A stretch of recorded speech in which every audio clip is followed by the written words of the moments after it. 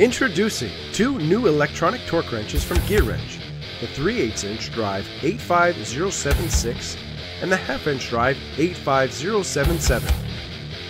These new electronic torque wrenches make extremely accurate tightening easy because their flashing visual and beeping audible alerts let you know before you reach the target torque. So there's less chance of over-torquing fasteners, and the vibrating handle confirms you've reached the torque setting. Electronic torque wrenches are different from beam and micrometer style torque wrenches in ways many techs find useful. They're more accurate. These new GearWrench models are plus or minus 2% accurate in clockwise rotation and plus or minus 3% counterclockwise.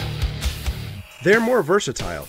They switch from foot-pounds to newton-meters to inch-pounds and more at the touch of a button. Different scales don't require different wrenches.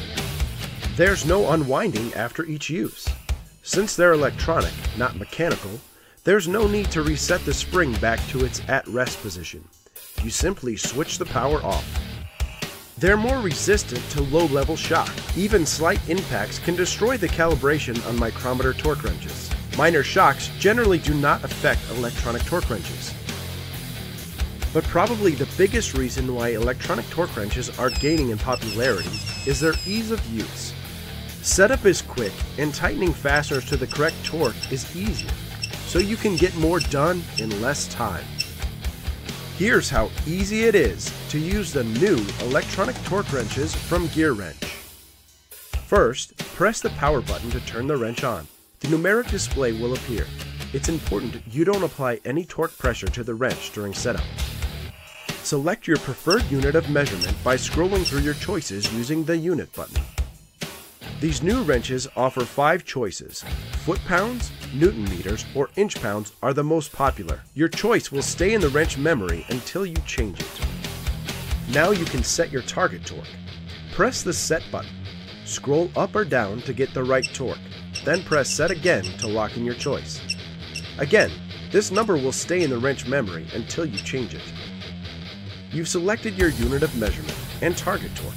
So now you get to decide how close to the target torque you want the flashing LED and audible beep alerts to start. This is called the target torque alert, and there is no correct setting. It depends on your personal preference and working style.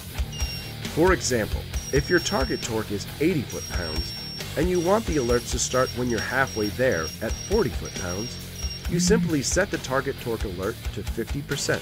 But if you don't want the visual and audible alerts to start until you're much closer to your target torque, you might select 25%. Then the alerts won't start until you hit 60 foot-pounds.